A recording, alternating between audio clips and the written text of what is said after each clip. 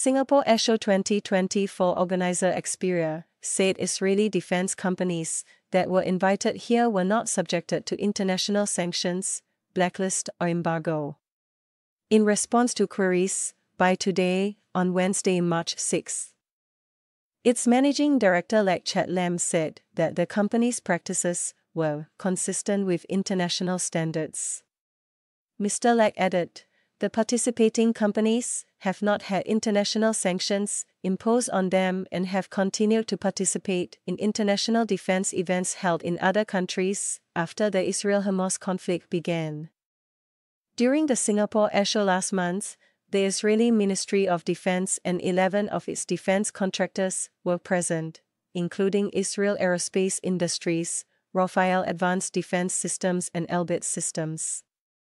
These companies have taken part in international defense events held in Australia, Dubai, France, Poland, South Korea, Thailand, and the United States.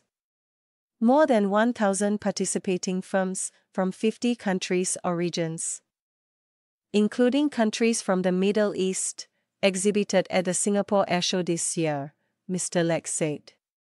The event, usually held once every 2 years, has been dubbed as Asia's most influential international aerospace and defense exhibition where stakeholders in the global aviation industry gather and network.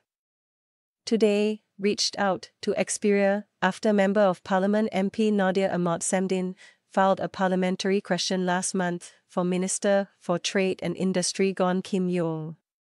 She asked about the considerations for permitting Israeli defense firms to display arms and equipment at the Singapore Airshow. The MP for Mo Keo Group Representation constituency added that some of these weapons were reportedly being used by the Israeli Defense Force in the Israel-Hamas war. Back in 2013, a documentary called The Lab claimed that Israeli arms and ammunition were field-tested on Palestinians in the occupied territories, including Gaza.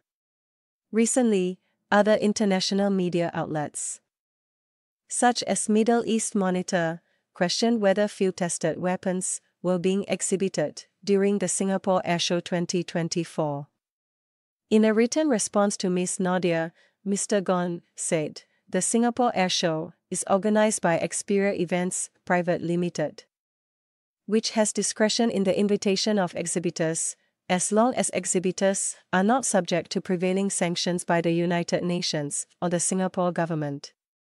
Mr. Gon said that this stance is consistent with the government's position on the Israel-Hamas conflict, which Minister for Foreign Affairs Vivian Balakrishnan had explained in Parliament on February 29.